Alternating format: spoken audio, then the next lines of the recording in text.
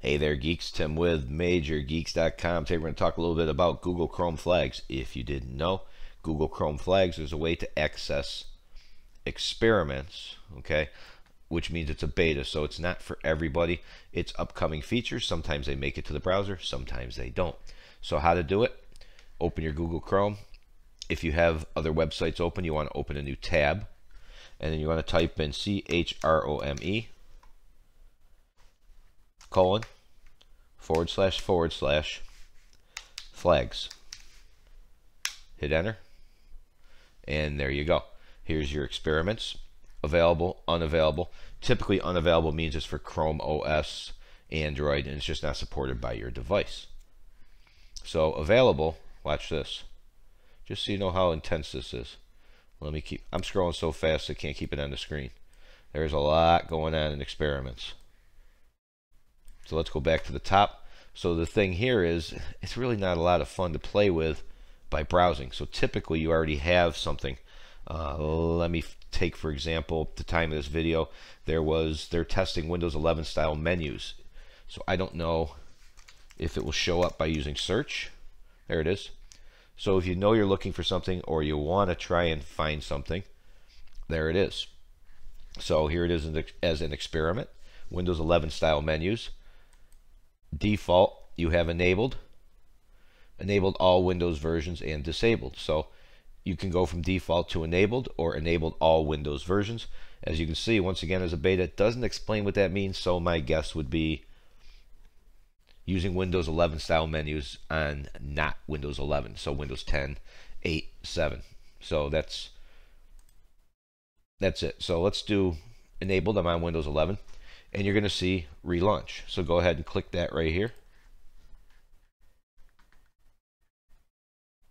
And as you can see, it comes right back at the top to show you where you're at. You can flip around and try it on different websites, etc. See if you like it. Keep that tab open. And you can always come back and go back to default or disable with a quick relaunch. Pretty easy to do. So it's not too tough to play around with. Now, many times you'll actually see an address. So you saw us put in Chrome flags.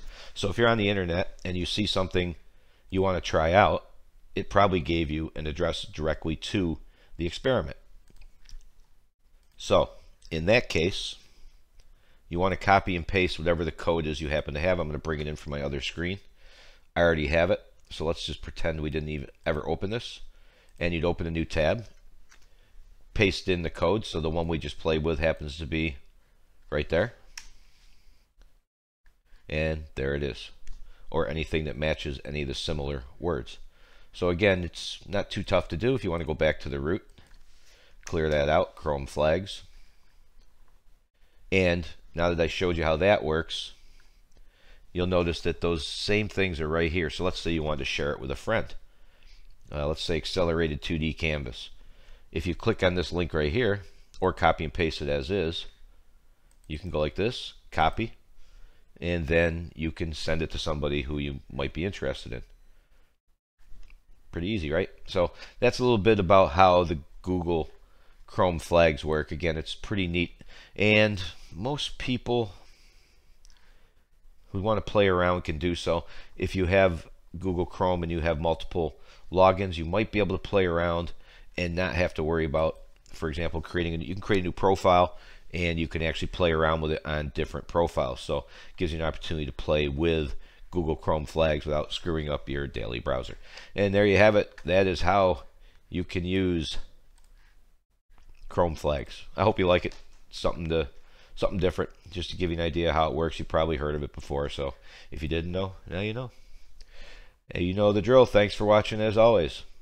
See ya.